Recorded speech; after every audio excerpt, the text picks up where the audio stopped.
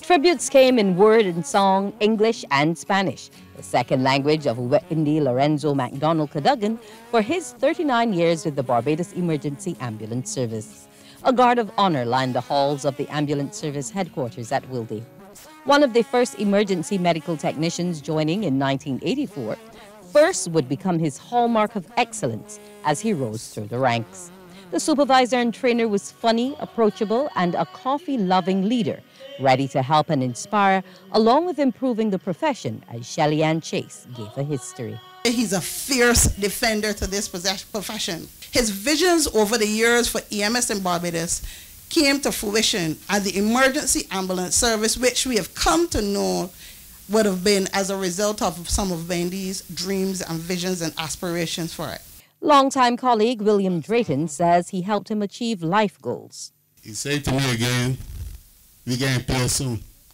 Let me go and buy 2 more nails like we foolish."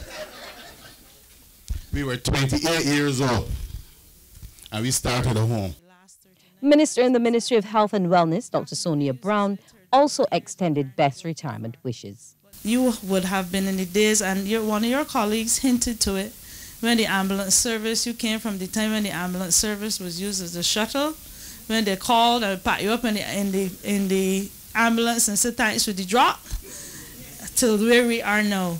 And all of those things are fit for good stories that I wish you can pass on to the rest of us. There are many that you have mentored, I am certain, I heard about it already, that you have mentored and are so grateful for everything that you have done. Some tributes also came via video. It was then time for the gifts to be presented. The ambulance officer expressed gratitude for the outpouring of love and showed off his Spanish a bit. Me gustaría agradecer por la canción en español especialmente. I want you to know though that it sounded like I did all of those things. Now, I couldn't have done those things without the help of the others. We didn't mention them, but it was all a teamwork. William didn't talk about it, but I remember we had a former ambulance officer who would go with us all the time. And he would talk about the 3 W's, William, Wendy, and Wesley. And he would say 3 W's, not wicked wise.